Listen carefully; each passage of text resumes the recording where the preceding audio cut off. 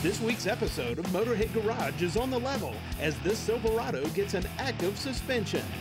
And we'll show you a big rig cabin heater that will keep you warm and reduce engine idle time.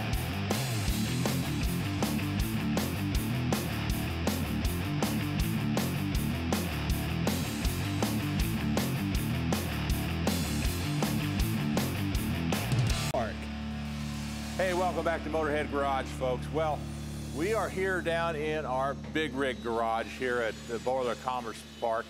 And if you're hearing some noise in the background, what you're really hearing are all those exhaust systems being made. So don't pay too much of attention to it. But if you got a big rig like this, one of the problems you run into in the wintertime especially is trying to get some heat there in that cabin. Well, we got a solution for that. We got Bob Gardner here from Webasto, and Bob's brought us a really unique product that we're installing on this rig right now. Now, Bob, tell me a little bit about your cabin heater. Sure, Dave. Well, yeah, what we have here is our Webasto Airtop 2000 ST. This is an auxiliary heater that provides heat for the cab and the sleeper bunk for when the truck is not driving.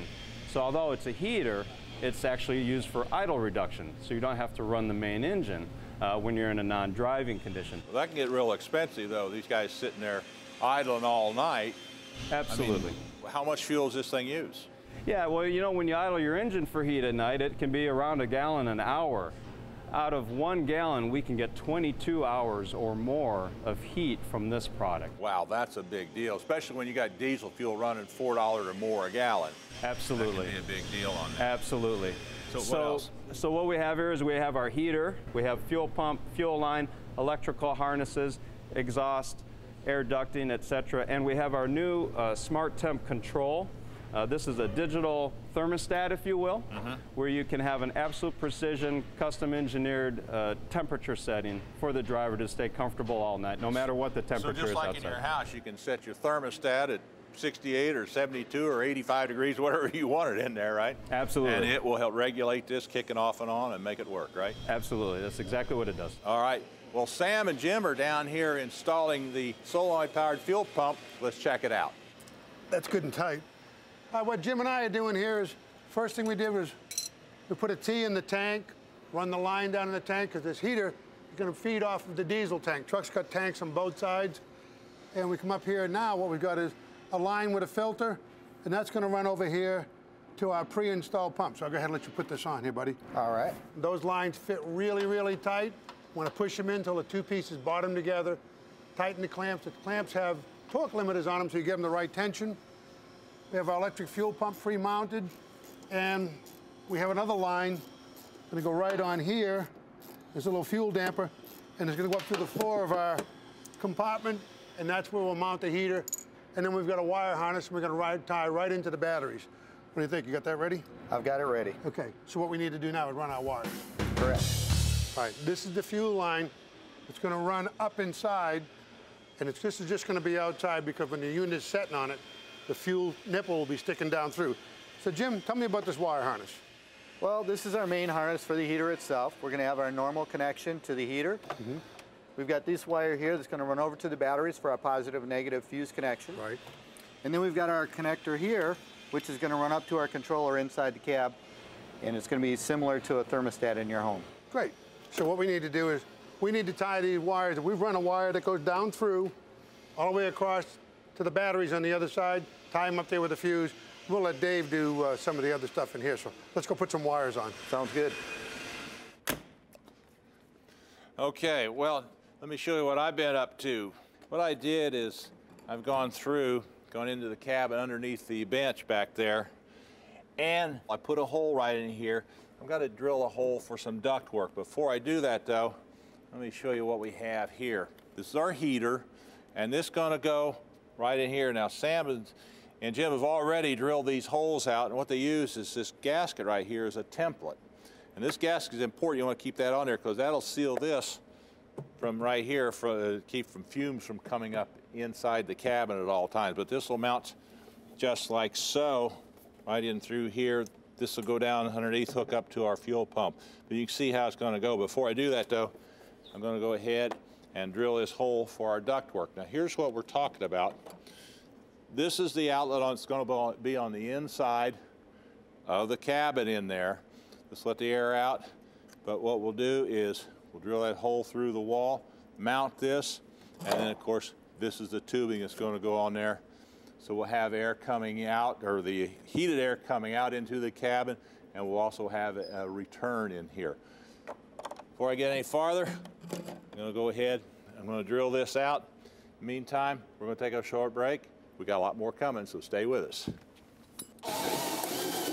Hey, welcome back, folks.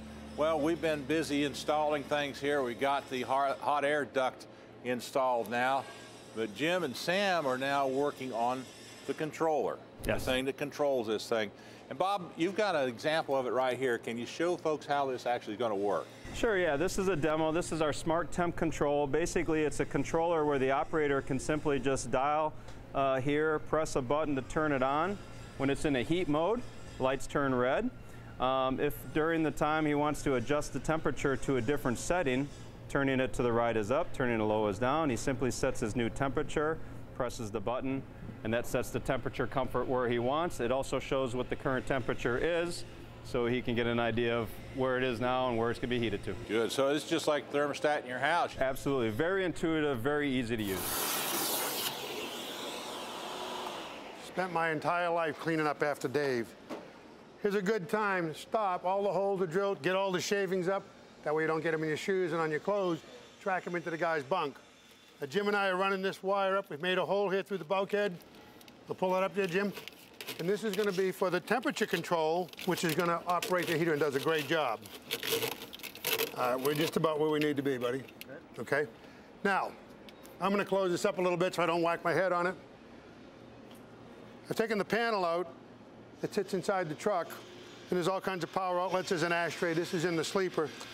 I've marked it already. You take the controller out of the package, pop that open.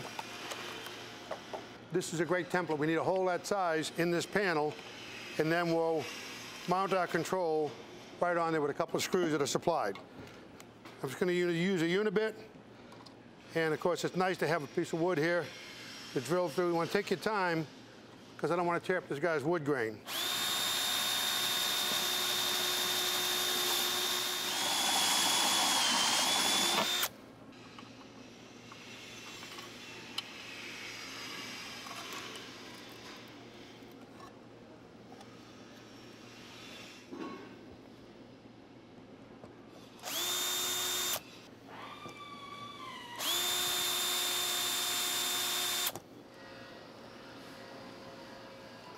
Okay, now we have our controller all mounted.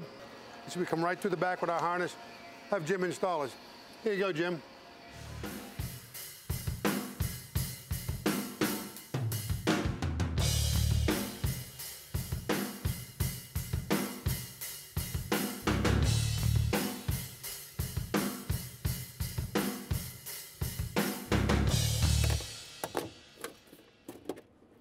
Okay, that's going to work. Okay, folks, well, you can see what everybody has done here. We have the heater installed, really a nice installation. Got our hose back here for our hot air going in.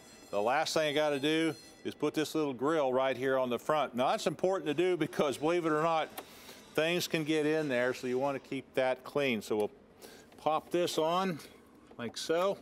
There we go. And now we're all set. We want to thank Bob and Jim for stopping by from Webasto, and Sam's done a great job on this thing. Takes a little while to install these. Usually professionals do it. It's going to mean a lot. We've run out of time. We'll see you again next time here at Motorhead Garage.